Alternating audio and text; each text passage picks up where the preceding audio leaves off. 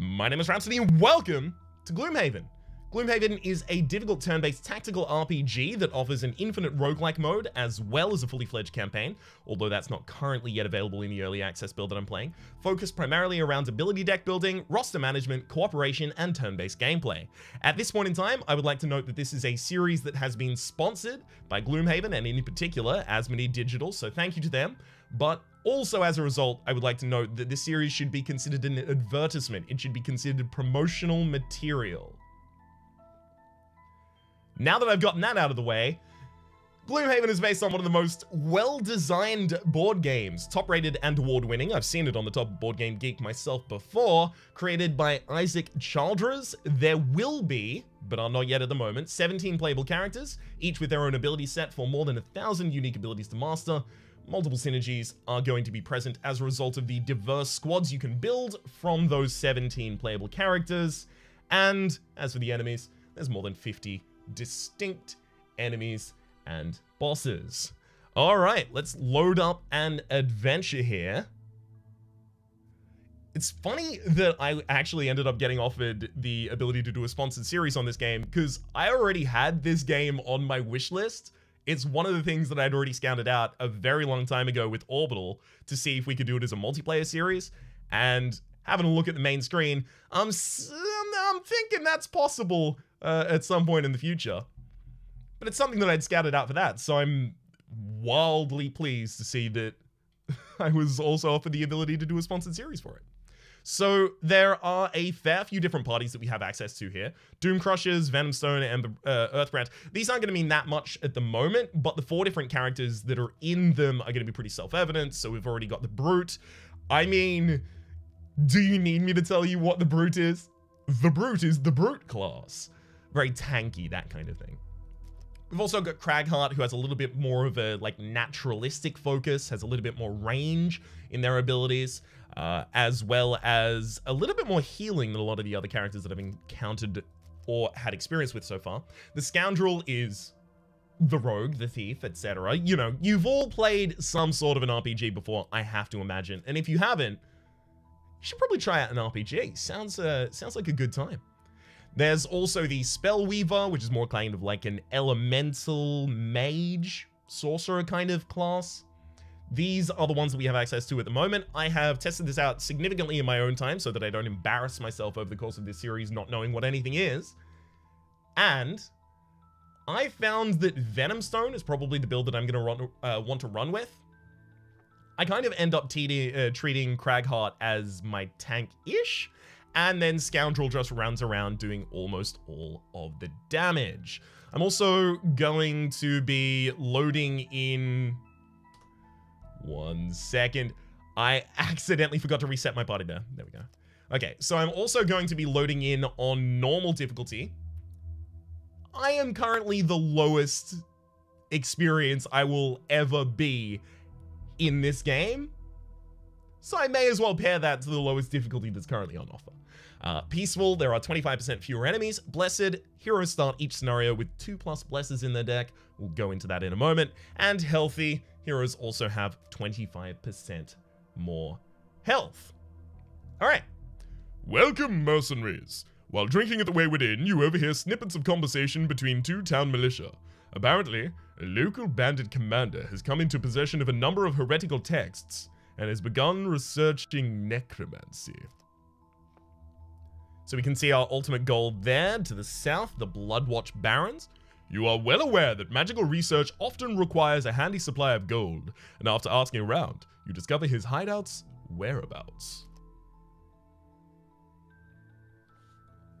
Obviously, you're unprepared to assault his base just yet, so you prepare to leave Wayward, the town in the center, and head off to raid some local crypts in search of knowledge and some better equipment. So we'll start our adventure. We have the choice of 3 different adventures that we can go on from this point. Those adventures are going to be spent kind of trying to build up our gold, trying to build up our stores and reserves of equipment, as well as level up our characters. All right. So I can choose a hard mission, an easy mission, or a medium mission. I'm gonna go with the easy one. because the easy one is actually also 3 scenarios in run length. So I'm actually still going to get pretty good rewards from it, despite the fact that it's also the easiest one here. So I'll plot a journey to the Burnt Tavern, and on the way, there's an armory where I've heard that a group of bandits train their archers. I've had an encounter on the road. Tired of traversing a tedious route through a dense forest, you contemplate taking a path straight through the maze of branches to shorten your journey time considerably. You notice a slight clearing behind the brusher up ahead that could prove to be a shortcut through some dense forest. I'm going to try the potential shortcut. It would seem that you are not the first to have considered this route. Deep in the brambles, you spot some gear left behind by a previous adventurer. You take it and continue on through the forest clearing, pleased with your find. So you picked up a minor power potion during your turn, add a attack to your entire attack action. And I also appear to have a store that I could interact with at this point in time. That said, I have absolutely nothing that I can buy. I could sell warhammers and stuff like that, but I don't know if I want to sell any of my starting equipment just so that I can start buying things there. Oh, right, that's because I clicked on Wayward. Okay, so I need to continue going over the armory. Hello? Armory? Can I go to you? Have I misunderstood something here? Am I no longer allowed to go to the armory? I suspect I may have encountered my first bug. That's totally okay. We're literally just 5 seconds out of the gate, so I'm going to reset that. It is also worth noting at this point in time, as I noted earlier, this game is currently in early access, and therefore you cannot consider, or rather, you cannot consider, you should consider that the polish is not necessarily going to be representative of the final product or the product that you would be engaging with. That's standard pattern for my early access series as well. All right, let's go to the Burnt Tavern. Ooh, no, that's only one lengthened scenario now. We get a boot of dashing if we go in that way. Yeah, I still like boots of dashing.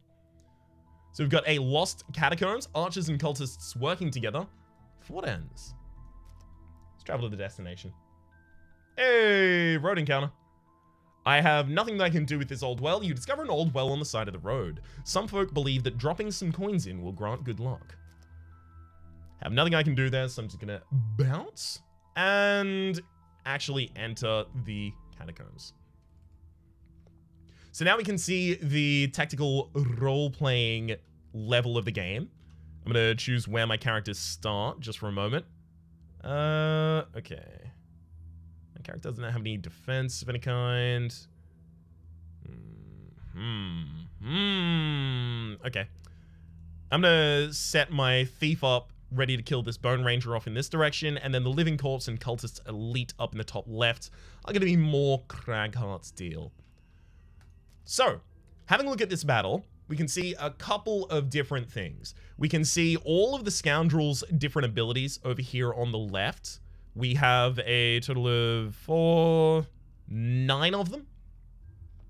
To the left, you can see their initiative order. So you play 2 cards in a single turn.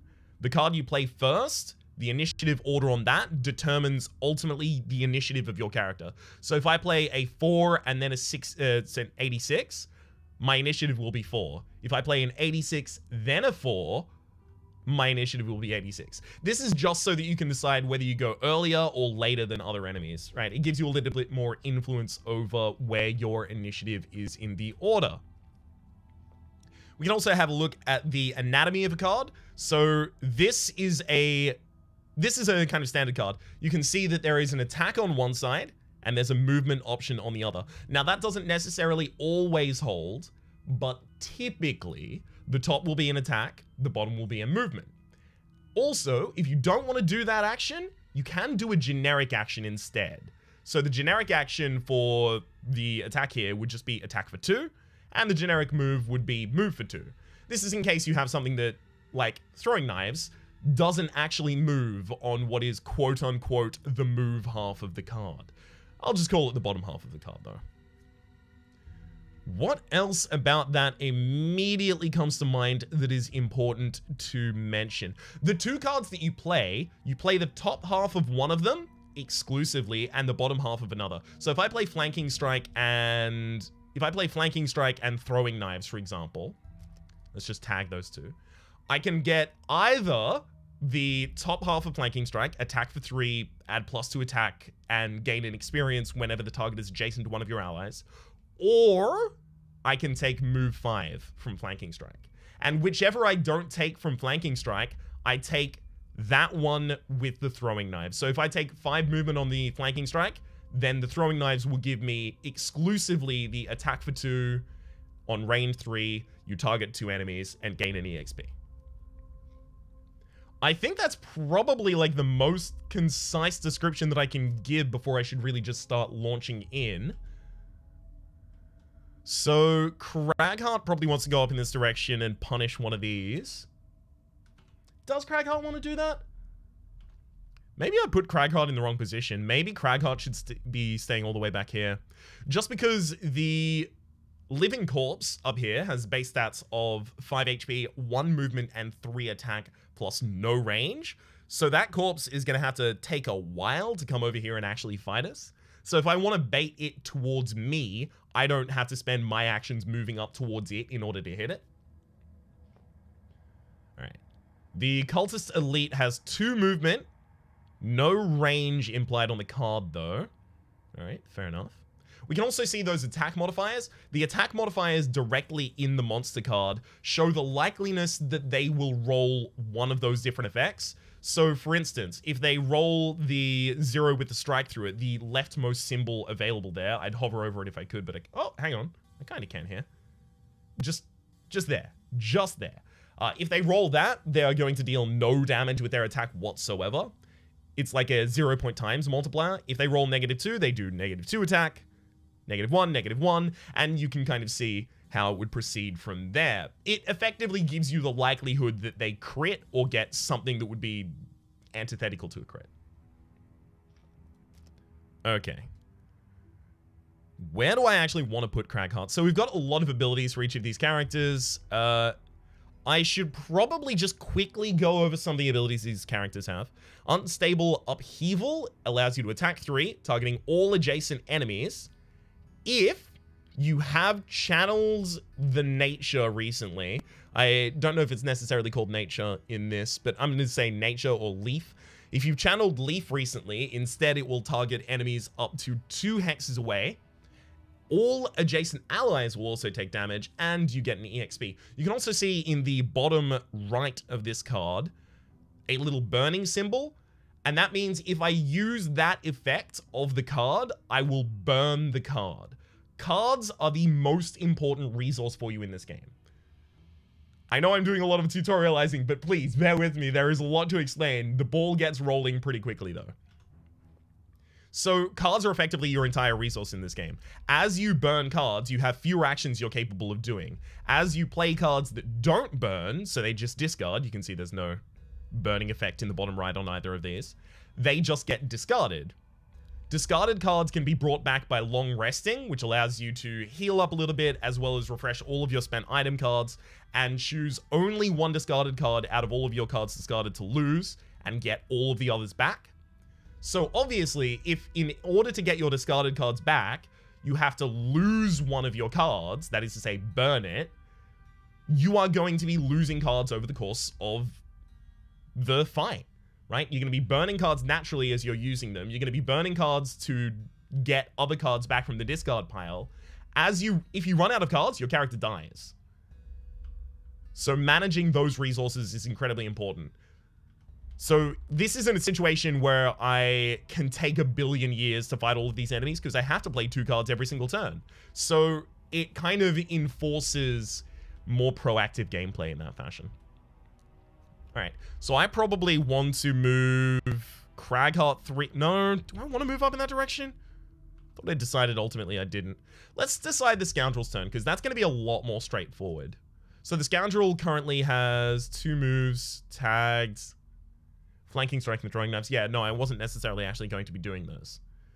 Okay, so I could go for Thieves' Knack, which has an attack on its bottom half, as well as a Quick Hands.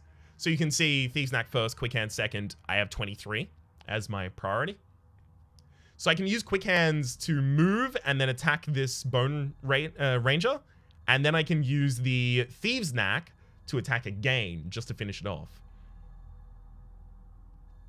I'm also making sure that I don't use cards that burn on their effect right now, because I don't want to use all of those right now. I feel like Cragheart can probably spend a turn just upgrading, getting ready. So I am going to use backup ammunition. On the next 4 ranged attacks, add an extra target. So that seems like that's going to be pretty useful for me. And I'll probably also want to move 2 off to the left. So I'm going to go back up and Dirt Tornado. So I'm choosing Dirt Tornado just because I don't care about its effect. I don't want to use that in this combat. So sometimes you will effectively just be using trash cards so that you don't use your better cards before you want to. All right, so I'll end my selection. So we can see the Bone Ranger has rolled heal 1, target 2, and attack for 1 at range 2 against 2 targets. So the Bone Ranger hopefully isn't going to just deal a bunch of damage to us. It's got range 2, right? So yeah, it should only be able to hit the Scoundrel. The Cultist Elite moves 1, attacks 2, and heals for 1 on itself, and the Living Corpse can only move 2 and attack 2. Beautiful. So we can see them slot into the priority order. Obviously, we have our Thief up first, who'll move up in this direction. You can see I've activated Quick Hands there. And I'm completing the order of the card from top to bottom, right? So I move 2, then I attack 2. Great. Now Quick Hands is done. And then I will use the Thieves' Knack. So you can see I couldn't have used the top part. It was grayed out there. All right. Scoundrel gets to end the turn. So I just straight up stole a turn from my enemy by killing it before it had anything it could do there. Lovely. So thankfully, despite the fact that this enemy is going to be able to move 2 spaces, I'm still going to get a far better turn. And that is based around the fact that I get to move later than them. So they don't even have the ability to move 2 and then attack me there. They're also typically quite slow, so I should be able to move faster than them in the next combat round, that is. Okay. Ooh, no! No! I didn't want to skip my movement! Dang it! Sorry, I was trying to get ready to move up and behind the monster. That's okay. It's not that bad. If you end your turn on top of one of the gold spaces you can see, then you get to pick up that gold.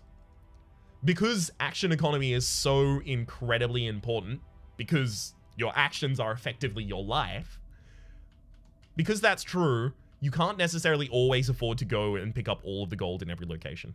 So we can see this Cultist Elite is out here adjacent to none of its allies, so that gives me an idea for the Scoundrel. The Scoundrel has an attack that does extra damage if the target is adjacent to none of its allies, which is currently true. So I am going to 1, 2... How many spaces do I have to move?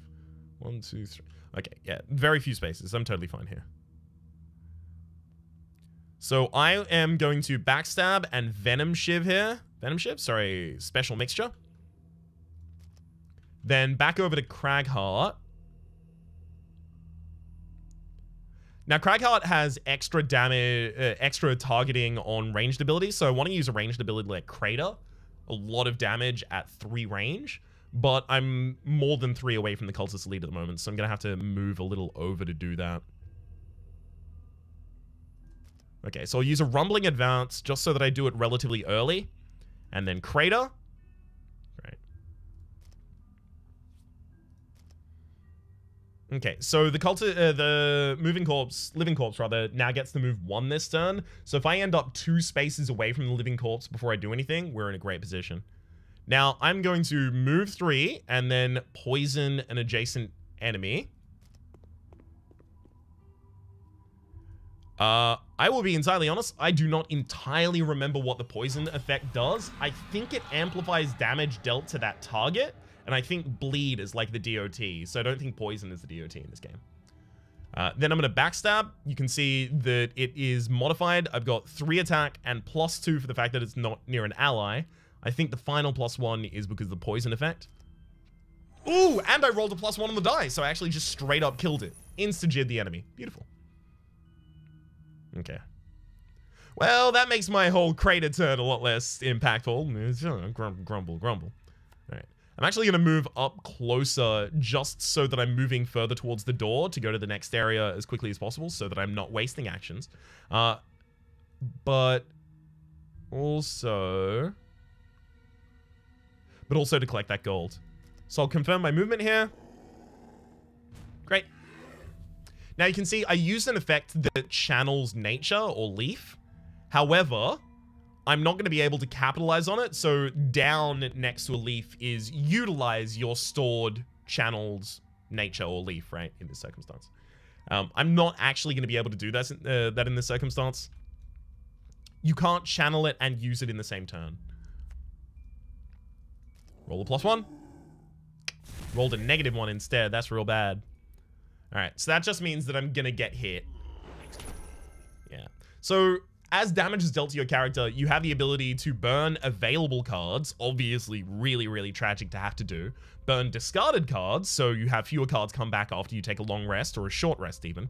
And you can just straight up receive damage. I'm going to elect to receive damage because it's really important that I manage my cards correctly. It's really interesting the way that cards are tied into the action economy as well as into your character's life and ability set. It's like combining a lot of different mechanics into one overall card management. And of course, if there's anything I love, you gotta know it's that card management. Okay. So I'm probably gonna leave Cragheart here to finish out that enemy by itself. On the next 4 attacks targeting enemies adjacent to none of their allies gain +2 attack. So I'm gonna wanna set up Single Out for myself at the moment. And Smoke Bomb. So I'm just going to get the Scoundrel ultra buffed so that I can run into the next room and insta-jib an enemy. Cragheart here. All right. So Cragheart obviously wants to move 2 around to the other side and then kill this enemy, so yeah, let's use a card that I don't really care about. So Crushing Grass is going to be my kill. And then Earthen Clawed, I don't really have much healing to do at the moment, so I'll throw that away as my movement. Ooh, okay, so it's got 4 attack if you're next to it for too long. That could be bad. So yeah, you can see I'm actually burning the Smoke Bomb here as well as the Single Out. I'm totally comfortable doing that. Okay. So because it's heal 2 and range 3, I'll move around myself. I suspect it's possible this game is a little bit quieter than I am intending it to be. So I'm going to pop it just a little bit up. There we go. Get a little bit more of that spooky atmosphere going on. So I'm going to turn around and punch and immobilize. A lot of these, like, you're not necessarily going to need a tooltip. You know what immobilize means. It means what it means.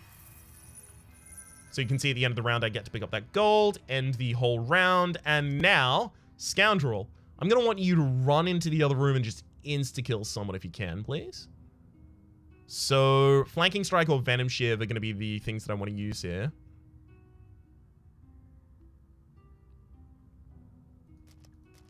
I trigger Venom Shiv first because I want all of the enemies in the room I'm about to go into to have already moved by the time I get in there.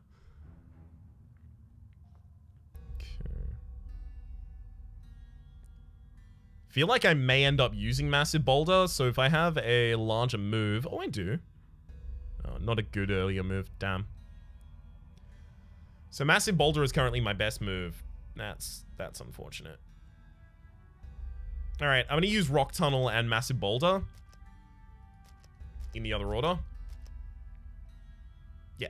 So this gives Cragheart the ability to go after my rogue. So my rogue is invisibly going to go into a new room and scout it out for me effectively. So we can see the open door. Beautiful. Heck of a lot of enemies in here. A lot of them are actually quite powerful. Okay, so 4. So I'm just trying to figure out Cragheart's turn as well. So 1, 2, 3, 4. You'll move to here, and then you'll throw rocks at each of those characters. That sounds good. So that means that I should move up here or just here. Let's undo the waypoints. Just go here. Confirm my movement. And then Venom Shiv. So I skip the rest of my movement there. And then Venom Shiv this enemy. You can also see I'm getting experience out of this, which is neat.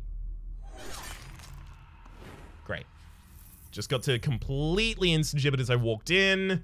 I lose my invisibility, unfortunately. It's also really unfortunate, but some of the other enemies had their abilities to take their turns slightly after me. Slightly after? What? No, slightly before. I guess they weren't engaged yet, so that means they inserted themselves into the turn order. Yeah, that makes sense. Unfortunate, but does make sense.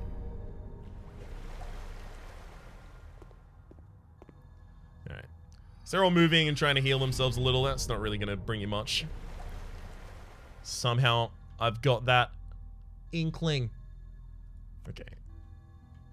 So, this is a jump movement, which means I have the ability to use this movement to go through obstacles, as well as go through traps, go through enemies, any of those kinds of things, as long as I land in a legal space.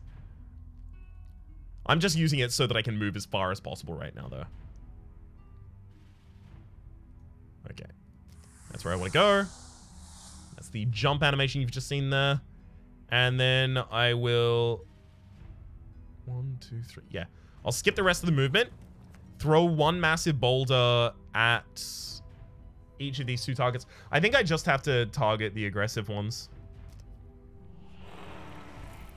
Yep. Dealt 4 damage there. 1 in AoE. So I actually got 1 on the cultist as well. And only 3 there, unfortunately. Okay, so that Bone Ranger is still going to be active in the next turn. So end my turn, end the round, get back to Cragheart. You can see now the problem, right? I have 3 choices that I can make at this point in time, and none of them necessarily good.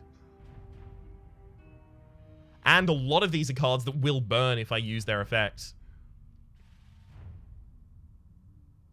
I think I probably want to have the Scoundrel take... Oh, hang on. Scoundrel's going to have a little bit of difficulty with that. Okay, so the Scoundrel is going to use a short rest, which discards a... Sorry, which burns a discarded card at random in order to recover all of the others. This can be done during a turn, though. So I lose Flanking Strike. Fine. I get the rest of my cards back.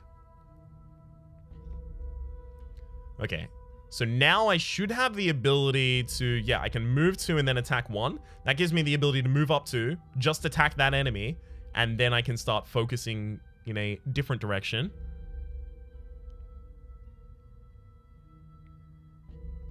Yep, it's throwing knives quick hands. Because if I do that, then I can throw a knife at each of the remaining cultists on the field. Alright, Cragheart. Yours is a little bit more difficult.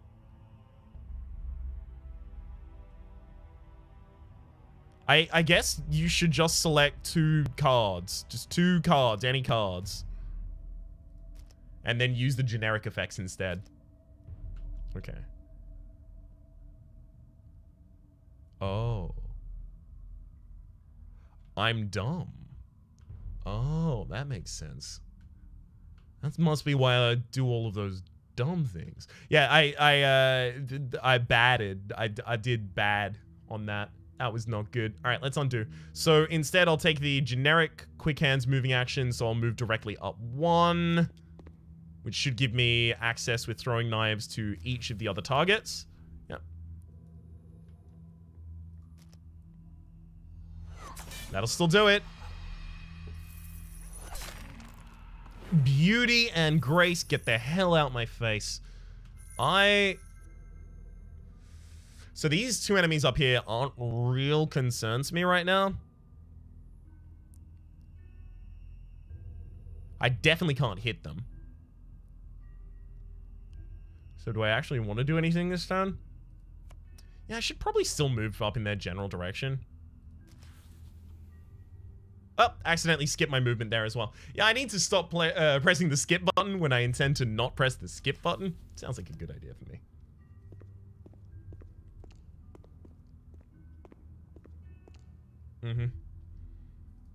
So you can see, actually, up here, there's some loot that I'd really like to have.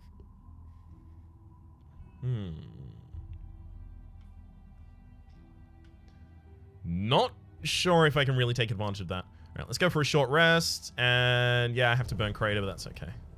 Crater is like huge. I really, really would have liked to keep Crater.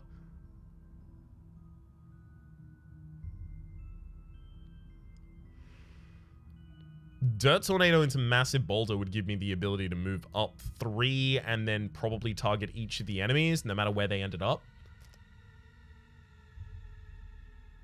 Okay.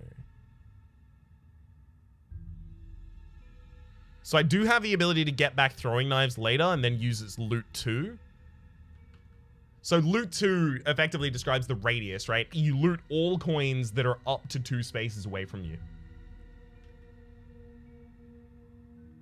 And those are contiguous spaces, so you can't have it be spaces through objects or anything like that. So for instance, if the scoundrel stood here and did the loot 2, that would work.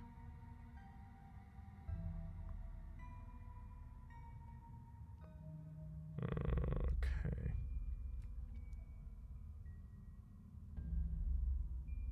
I'm gonna move to and just poison this enemy. Fine.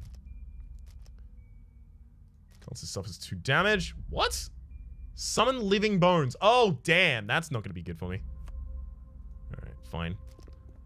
Move up. Skip the rest of the movement. Poison the enemy adjacent.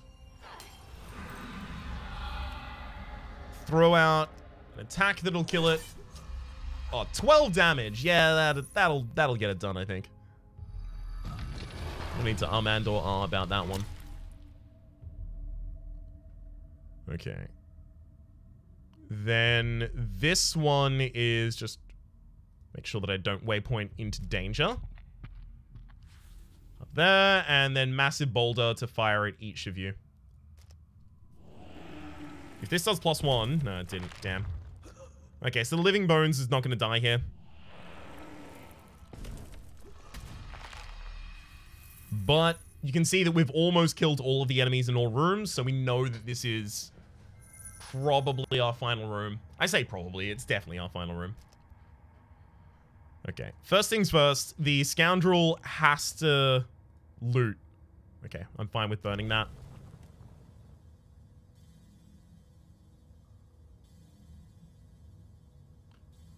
So, I really want the scoundrel to go all the way up here. 1, 2, 3, 4, 5, 6. It's 6 away. Yeah, I don't have the ability to move 6. Oh, unless I quick hands as well as... Yeah, okay. So I've got to make sure that Cragheart goes slower than 60. I think. Actually, no. Maybe I don't need to make sure of that. Yeah, maybe it's okay if Cragheart kills earlier. I think in fact it will be. So let's use that Earthen Clod, and then like any movement, effectively. Okay, so Earthen Clod has the range that I'm looking for here. Take out the final target.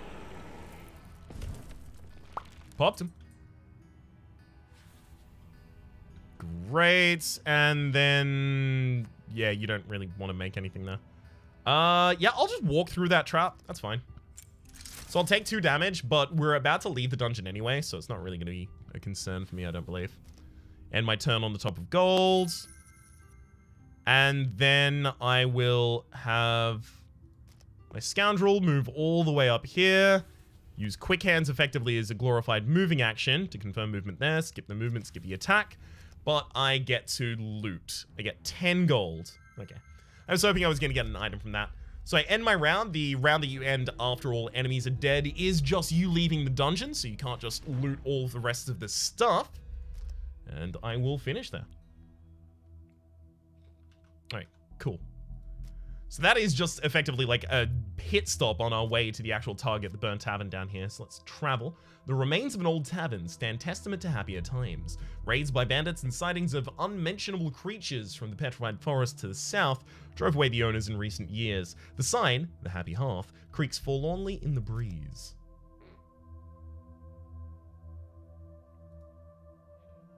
Alright, so we've completed our journey down here, actually without much of a problem. We gain 4 gold, 5 EXP, and an item, the Boots of Dashing. During your movement, add 3 move to a single movement. I haven't actually been utilizing any items so far. I will try and focus on that a little bit more in the next episode. So we'll leave the Burn Tavern, and now we have the ability to choose other locations to go to. It looks like I can just go back towards Wayward. So could I just run back and forth between the 2 towns and just farm out there? I think, in fact, that I might be able to do. Thankfully, I'm not going to have to do so much tutorialization in the next episode, so there will be far more gameplay. My apologies on that front, but now you're basically caught up to where I am with the rule set. I will also mention at the very end here the rest of the selling points for this game in particular. Again, back to what can be considered advertising content. New features will be included over the course of the development of the game, including cooperative play, as well as modding. There are no dates for those yet available. Over the course of early access, they will be adding new enemies, bosses, biomes, characters, items, abilities, and features. There are also only a limited number of enemies, bosses, items, zones, biomes available in the digital exclusive roguelike mode. At the launch of early access, only 4 of the 17 mercenaries will be available. We've mentioned that before. And I think that is it. The early access period in particular is important to Asmodee Digital, as it is a time for them to build the game with the community, adding in features, content, and developing the game alongside their players. For the moment, my name is Rhapsody. The name of the game has been Gloomhaven. There is a link in the description down below to purchase the game. It is now available on Steam. Hopefully you've been enjoying yourselves, and hopefully we'll see you next time.